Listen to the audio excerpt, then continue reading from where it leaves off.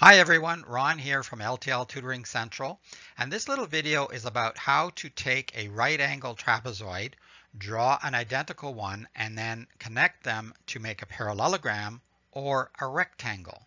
And you might be asked to do this at school, so this is a step-by-step approach to show you exactly how to do it.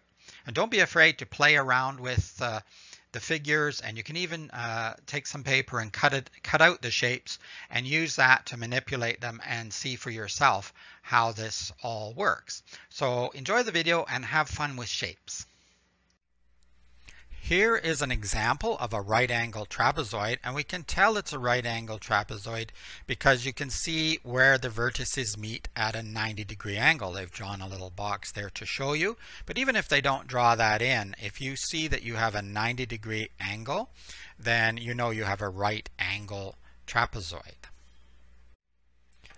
To make a parallelogram, you want to trace or measure and draw another example of the exact same trapezoid as we've done here. Then you begin to rotate your shape. So you rotate it 90 degrees to start with. And then you rotate it another 90 degrees. Of course, you can do this all at once. You just turn the shape 180 degrees in total. Then you simply slide your shape up to attach the straight sides. So the two straight sides come together and you have a parallelogram. Now, one note about the sides of parallelograms. The sides, the parallelogram lines, the angled lines, must be moving the same way or showing the same direction. So in other words, the lines must be parallel.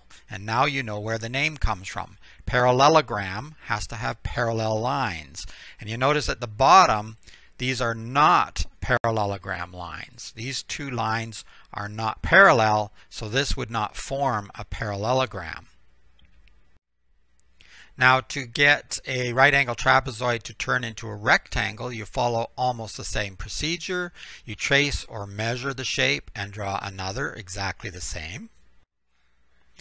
Then you rotate the shape 180 degrees in total. But this time you're going to slide up to the angled side, and this should form a rectangle. So there you have it, how to turn a right angle trapezoid into a parallelogram or into a rectangle. So have fun with shapes.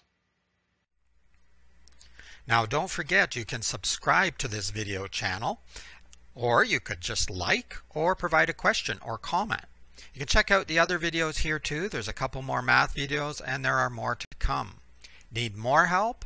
Check out the website www.tutoringcentral.com, and there's a link underneath the video here as well. Or contact Ron at my email tutoringcentral@hotmail.com.